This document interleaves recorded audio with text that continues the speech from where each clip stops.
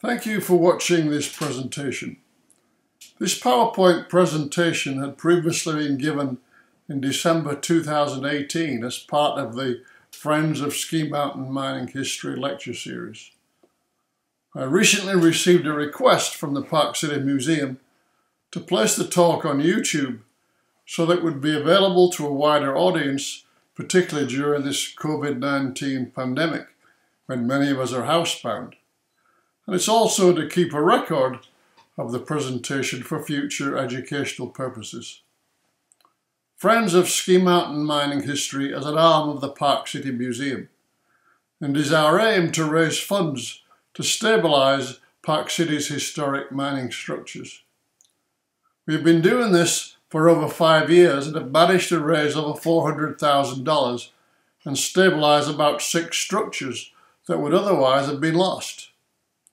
All of us are volunteers, and 100% of the money raised goes to stabilise these structures.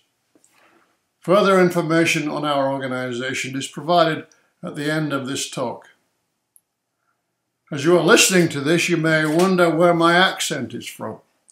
Well, I grew up in Northern England. My name is Donovan Symonds. I'm a Friends of Ski Mountain Mining History Committee member and a Park City Museum docent. I grew up in Northern England and studied mining engineering in college. I initially emigrated to Western Canada in 1971 and worked in the mining industry there. I was transferred to Utah in 1976 and moved to Park City a year later. I helped start a mining consulting company in 1980 and recently retired from consulting after 30 years. Anyway, enough about me. Now let's talk about how the old Park City miners turned shiny rocks into silver bars. The talk is about the processes involved in upgrading the ores that came out of the Park City mines between the period of 1871, when mining first started in the park, through about 1920. After this later date, the processes changed. I want to talk about how the early miners upgraded and concentrated the ores, sometimes called milling the ores, shipped the concentrates to the smelters in the Salt Lake Valley, where they produced bars of silver, lead and gold and other metals in big furnaces. You will see when you look at this slide, the ore has shiny, darker parts interspaced with white crystals. The dark, shiny parts are called galena, which is a lead sulfide ore. But in Park City, the galena contained relatively high proportions of silver. In which case, the ore is referred to as argentiferous galena, from the Latin argentum, the word for silver, which is the symbol Ag. The first process is to separate the shiny black parts, which is the valuable ore we want, from the white quartz crystals, which have no commercial value. The earliest method of concentrating the mine production was to manually pick the good-looking ores, in this case the dark shiny lumps, from the waste rock. In most cases, the pickers, or in this slide, the ball maidens, broke the larger lumps with hammers to liberate any commingled rocks. This slide shows ball maidens. Ball is an old Cornish word for mine. In Cornwall, probably in the early 19th century, generally younger and healthier women worked on the surface to sort the mine production. Their large headgear was an early form of safety glasses. The drapes around the hats protected their eyes and face from the flying rock fragments produced from the hammering.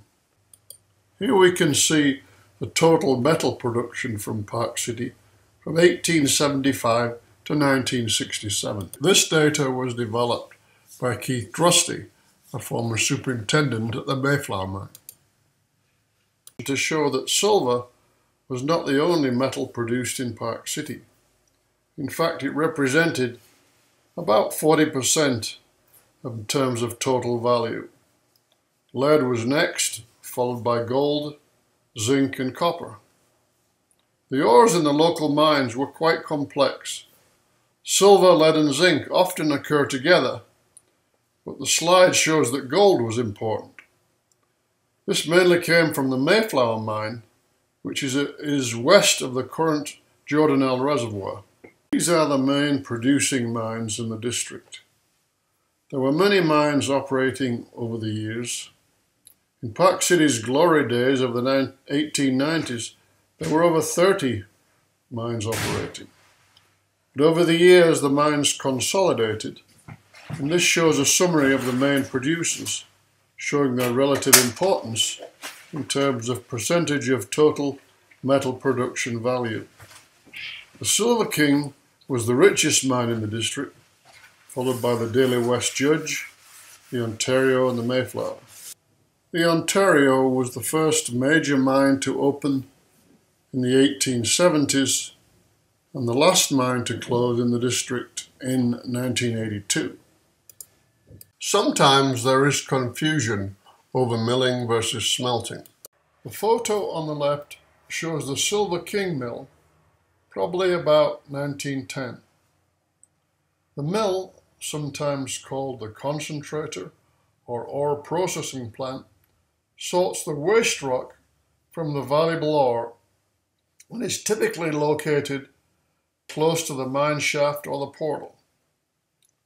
The purpose of the mill is to concentrate the metal content of the product shipped to the smelter.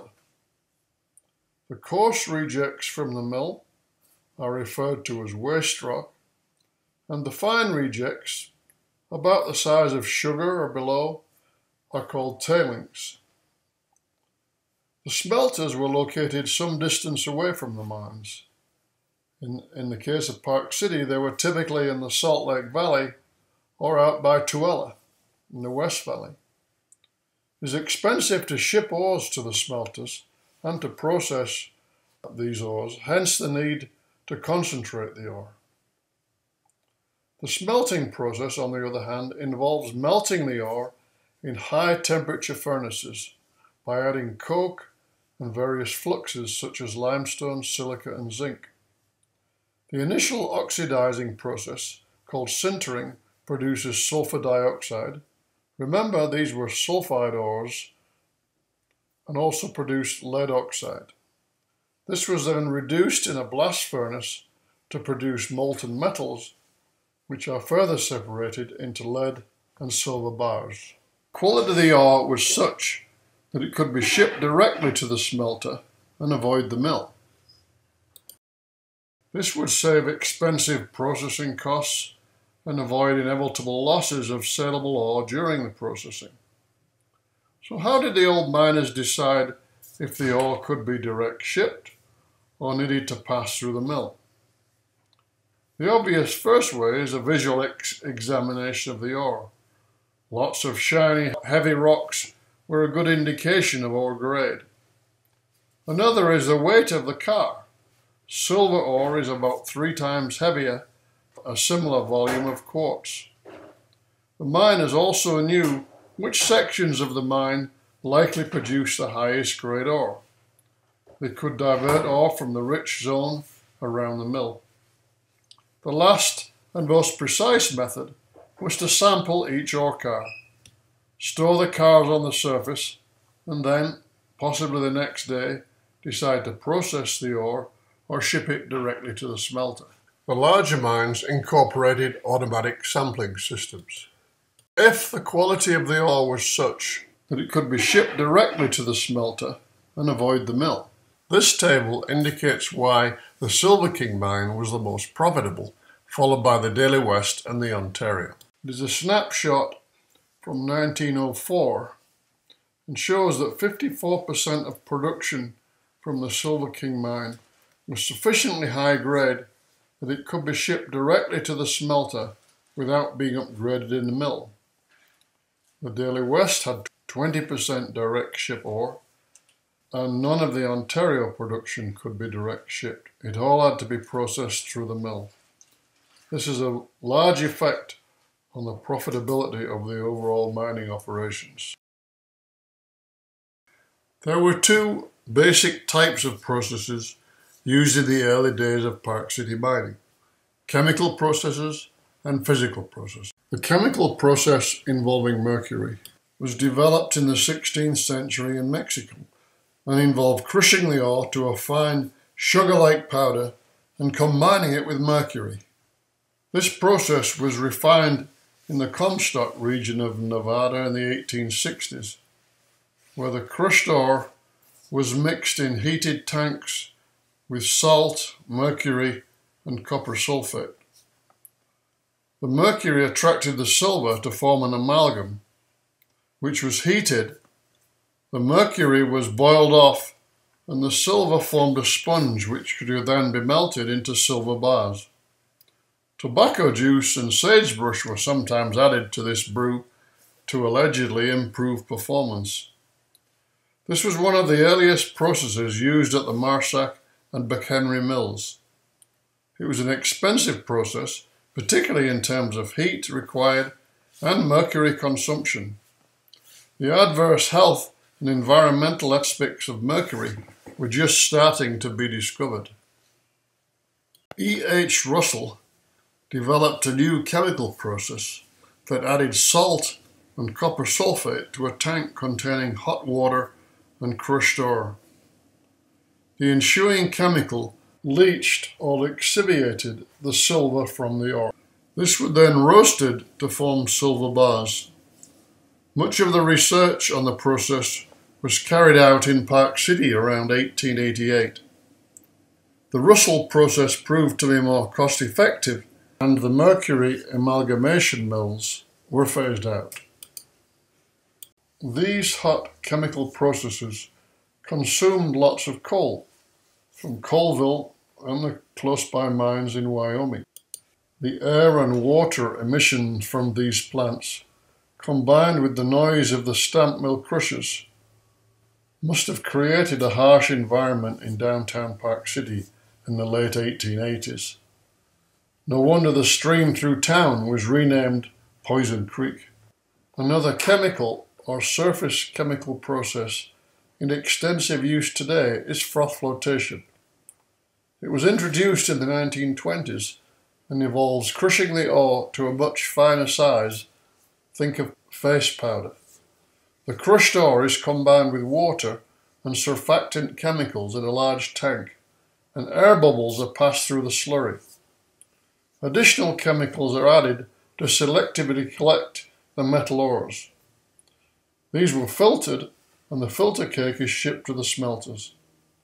Froth flotation processes are still extensively used today in all sorts of ore processing plants. Physical processes involve separating the ore from waste rock based on factors such as visual appearance, weight or specific gravity differences, and size differences. The physical processes dominated the industry from about 1890 onwards. They are shown in the next slide and will be described in more detail later.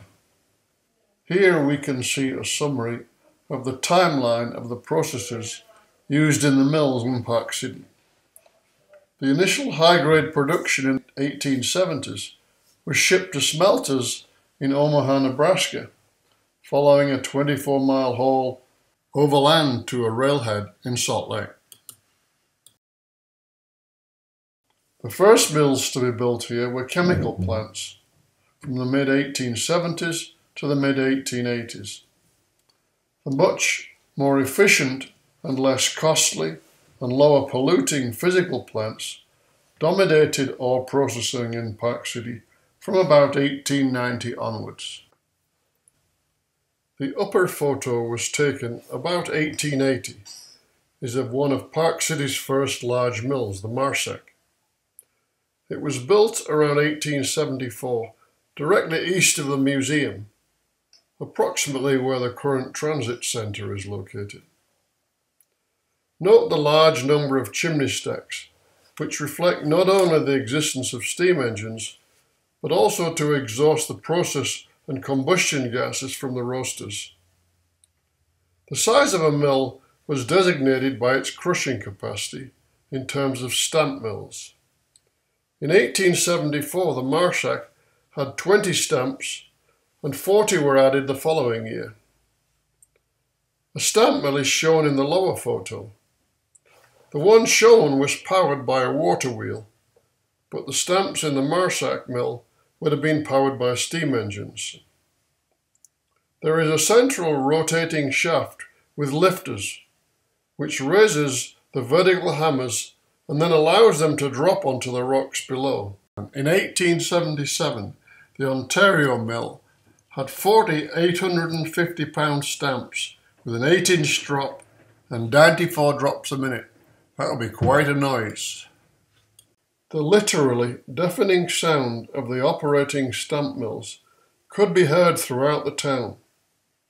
It was music to the ears of many residents whose livelihood was dependent upon the mills operating. Unfortunately, it probably caused some serious hearing problems for the operators at the mill.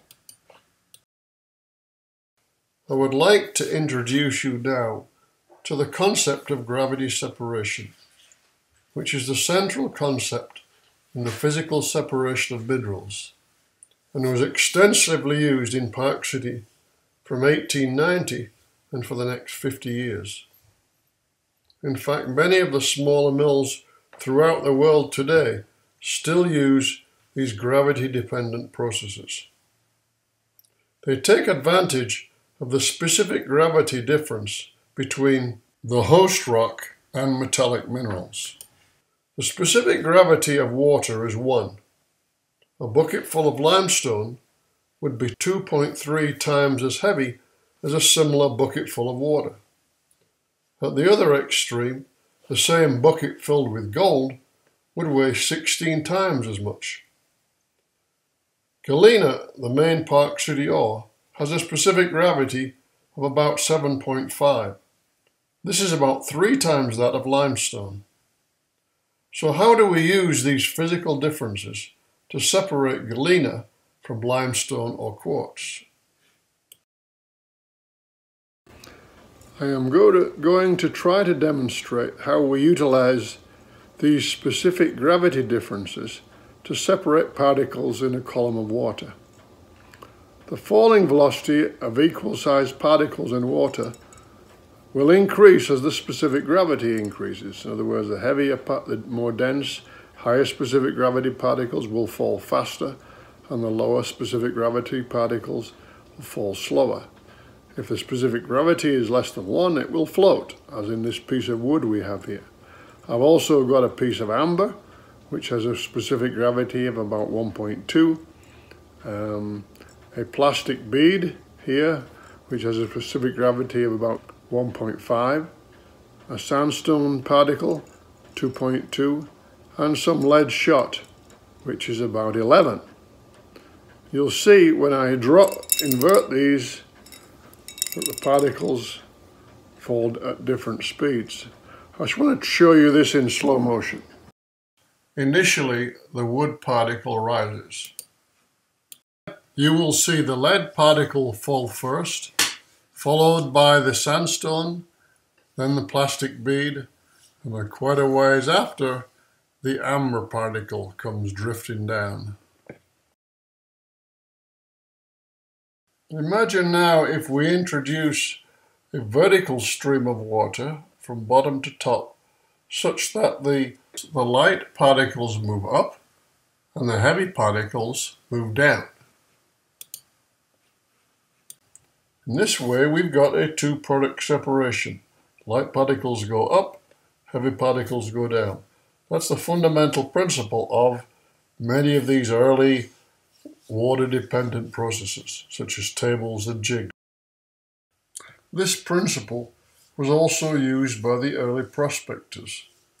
The top photo shows prospectors working on a sluice box. Here, crushed ore was fed at the top of the sluice with flowing water. Across the box at intervals, they constructed barriers, which collected the heavy materials. The lighter particles flowed over the barriers to the next one located downstream. The prospector, using a pan in the lower photo, swirled his collection of smaller rocks in the pan in water. The lighter particles moved to the outside, and the heavier ones, hopefully gold, remained in the centre. Another aspect of these water-only processes is that they require a sized feed in order to be efficient, roughly in the ratio of 4:1 for galena and silica.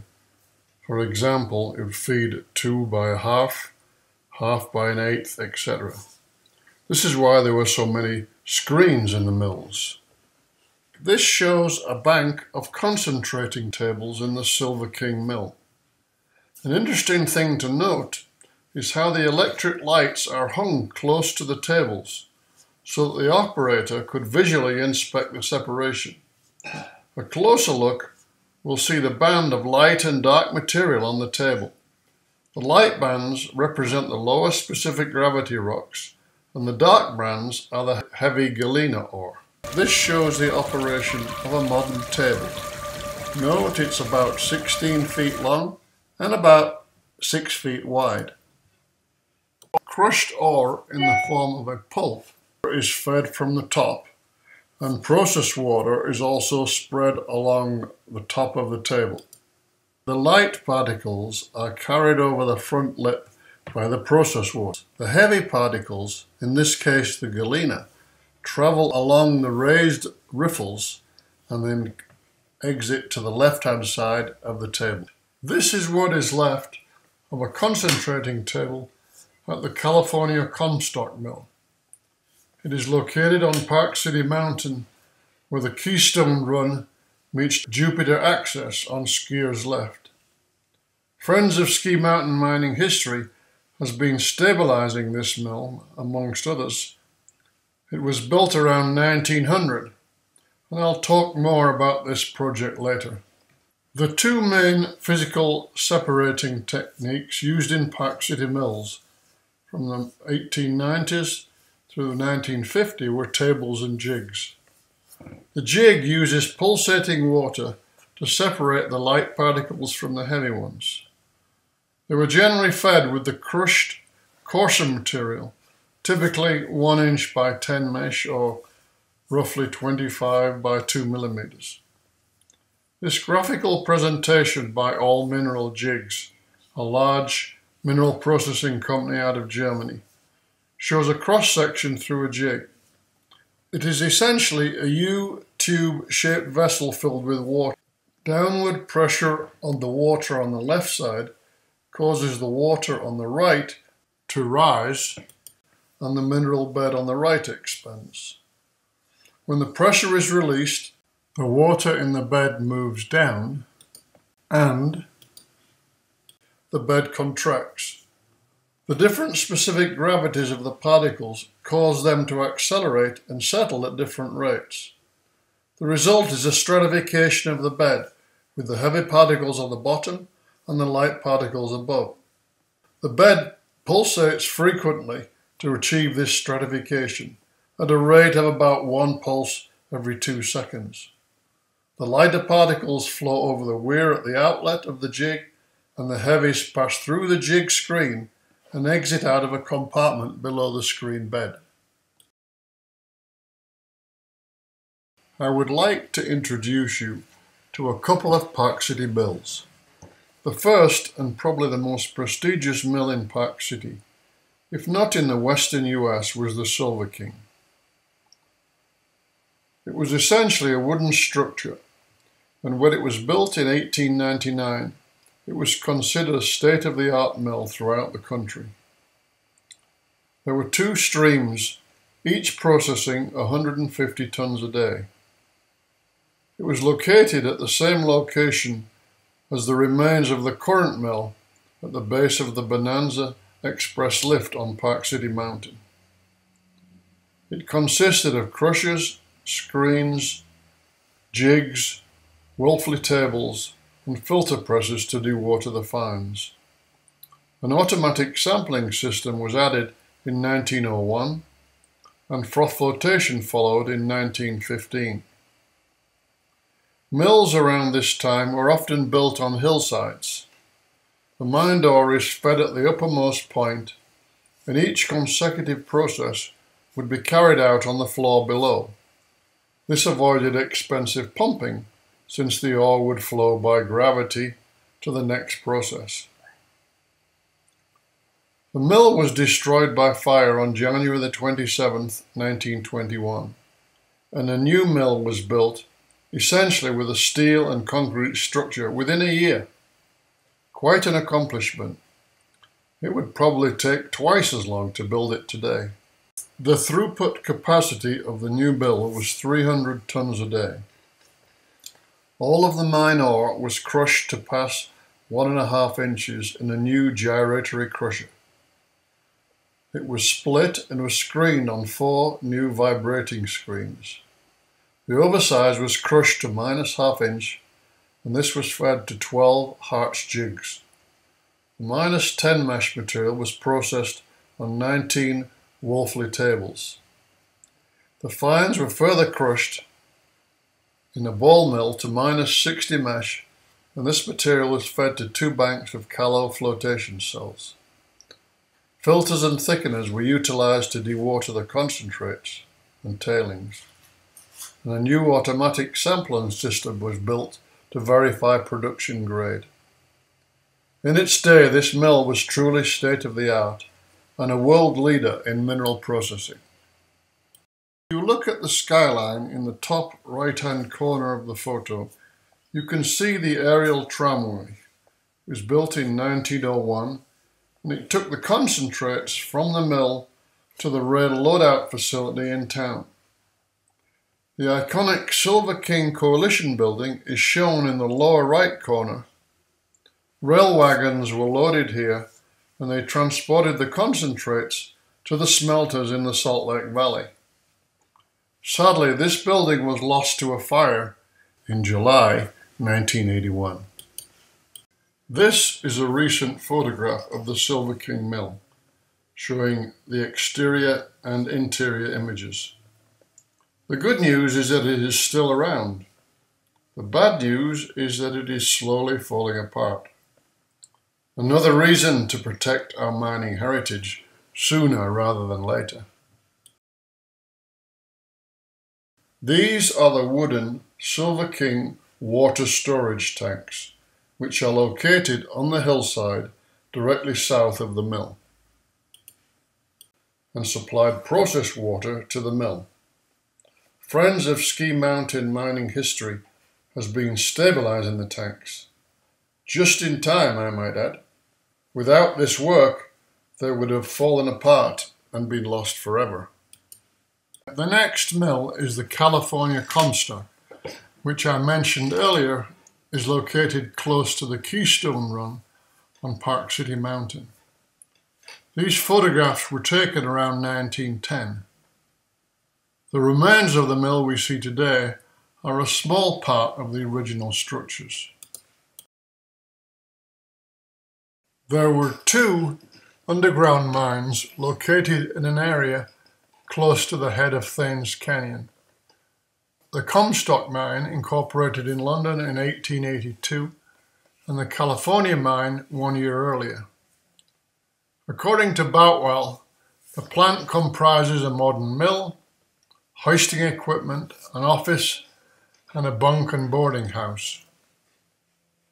The 120-ton per day mill comprised a wet crusher, 3 cylindrical or trommel screens, an elevator, 3 jigs, 1 Huntingdon and 6 Wolfley tables, an arrangement for receiving steam and water from the shaft plant.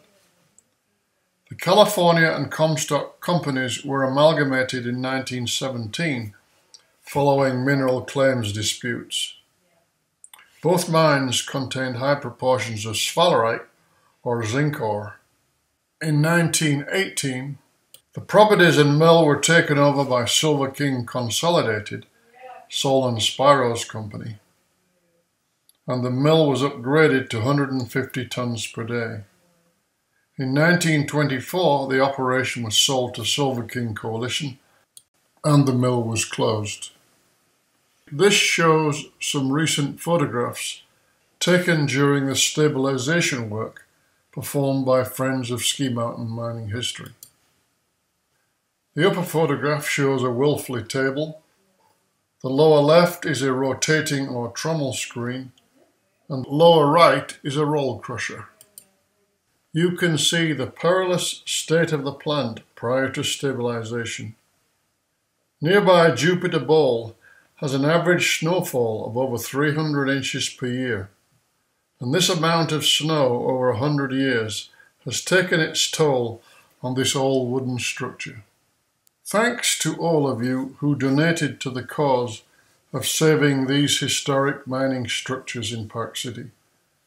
The California Comstock Mill can be seen and appreciated for years to come.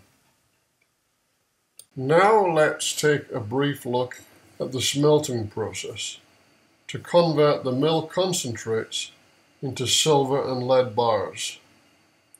You'll recall the concentrates were shipped from the mills by train to smelters in the Salt Lake Valley.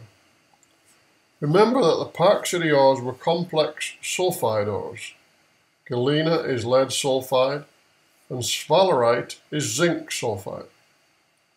The concentrates were initially introduced into a roaster which had excess air or oxygen, plus sand, limestone and coke to reduce the sulfur content.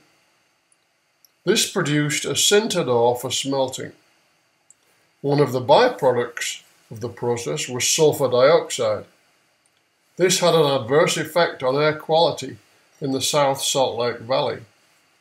A review of historical literature reveals a number of complaints about the adverse health effects of these emissions, but they were largely overlooked in favor of increased industrialization. The sintered ore was transferred to high-temperature blast furnaces, to which was added coke, iron, and other fluxes. The carbon monoxide produced from coke combustion reduced the metal oxides and produced a molten lead-silver mixture. Zinc was then added to the liquid lead. The silver migrated to the zinc, and the mixture is volatilized to remove the zinc and leave silver. This is called the Parkes process, named after Alexander Parkes, who patented the process in 1850. Park City did have some early smelters, as these photographs show. They started around 1880, but had limited success due to a poor understanding of the technology for Park City ores. It was also the wrong location, since the smelters consumed large amounts of coke, limestone and silica, which were available at much lesser cost in the Salt Lake Valley. Initially, over 34 smelters sprang up in the Salt Lake Valley, and also around Tooele, which is west of Salt Lake.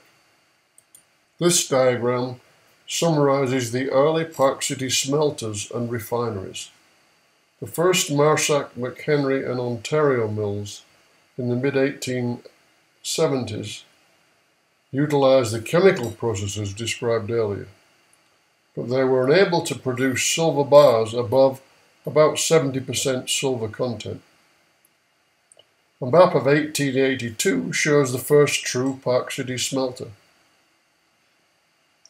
For a time, there was a chloridizing and leaching plant introduced into the old Ontario mill in 1914, and there were two zinc refineries, the Griselli Zinc Refinery, which lasted only from 1915 to 1916, and the Judge Manufacturing and Smelting Company built a zinc refinery using a new electrolytic process in Deer Valley. This lasted from 1917 to 1929.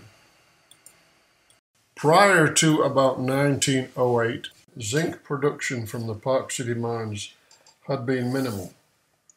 Sphalerite or zinc blende has a specific gravity similar to pyrite, which was usually rejected during the physical concentration processes.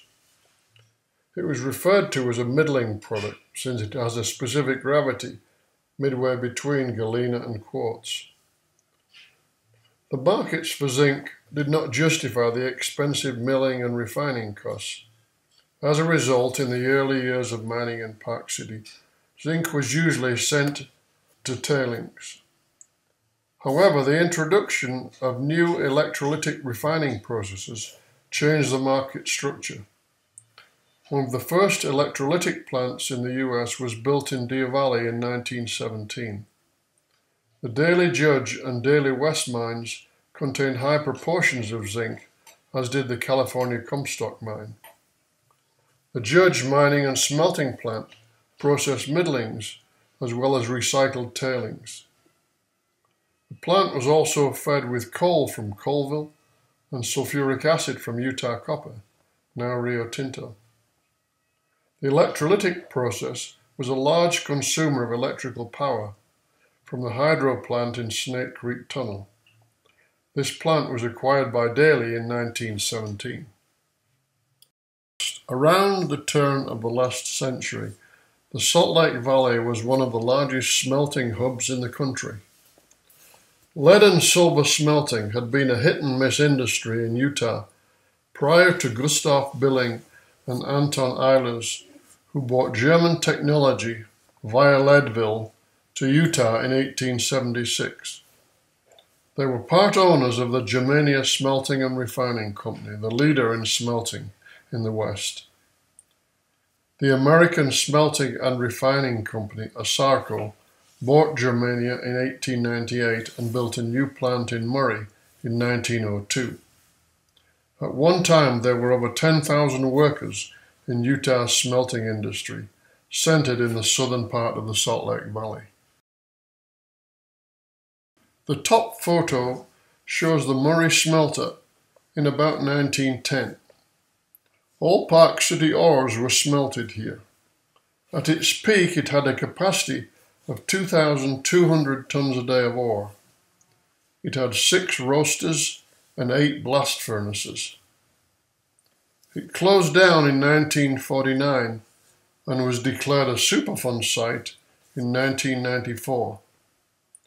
The site was successfully remediated and the large Intermountain Medical Center was built there in 2007. These are the remnants of the Midvale smelter slag. It's a black shiny material which was produced in the furnaces and can be seen on the northern bank of I-215 prior to the I-215 interchange. So that concludes this Friends of Ski Mountain Mining History talk on shiny rocks to silver bars. For more information, visit our website, shown above, or for questions on this presentation, go to dfsimmons7@gmail.com. And thank you for watching.